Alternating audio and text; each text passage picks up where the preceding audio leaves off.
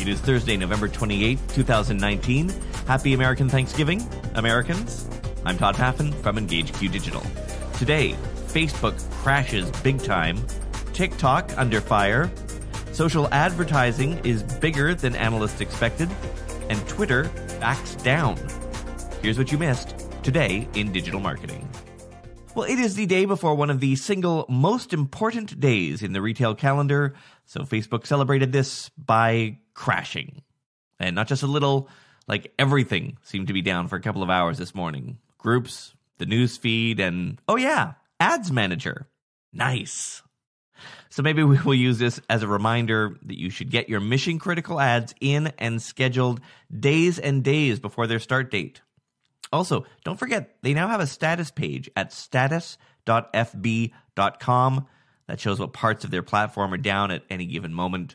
So you never again have to wonder, is it just me or is it down for everyone? Today, it was pretty much everyone. And it wasn't just Facebook, by the way. Reddit was also experiencing delays for the little gadget that processes new votes on posts and comments. So, yeah, everyone was in a special little part of hell today. This Hi guys. Is Feroza Aziz. She posts a lot of makeup tutorials on TikTok. At least she did, until she posted this. So I'm going to teach you guys how to get long lashes. So the first thing you need to do is grab your lash curler, curl your lashes, obviously. Then you're going to put them down and use your phone that you're using right now to search up what's happening in China, how they're getting concentration camps, throwing innocent Muslims in there, separating their families. And it goes on. Now, despite TikTok's claim that its Chinese ownership doesn't influence its content moderation decisions, guess what happened to Feroza's video? Yep, it got taken down. And then she got banned from the app. Once word started to spread, TikTok quickly put out a statement saying, no, it wasn't because of any of this Chinese stuff. We're cool with that. It's that she mentioned Osama bin Laden in a different video, and we have a policy against terrorism, or something like that. Anyway, the ban was reversed. She's back on, but certainly it will be interesting to see how this fast-growing social platform handles things like that in the future, and whether or not those decisions affect whether or not we digital marketers trust it as a platform.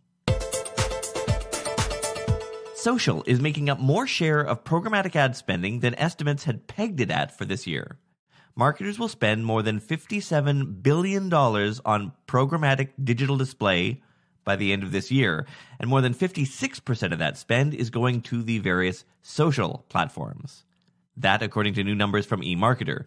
No surprise, the report also says social's share will increase again by 2021 and by 5% more than they had predicted just this past April. Curious to know how much Facebook consumes of social ad spending? 83%. Earlier this week, I reported on Twitter's plan to clear out a bunch of inactive accounts, which makes sense. If someone's just squatting on a handle, that's not cool. Except in your case, where you might be squatting on some brand name variants or something just to keep your company's brands protected. Well, now, Twitter says it will be postponing those deactivations anyway, after many people were worried that the accounts of their loved ones who had died would also get zapped away. Twitter says it will try to figure out a process for memorializing Twitter accounts, something similar to Facebook's system, I guess, before they start deactivating inactive accounts.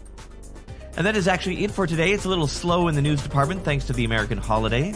If you have Alexa, you can add this to your flash briefing every day. Just search for Today in Digital Marketing on the Skills Store. Follow me on social. All my links are in this episode's description.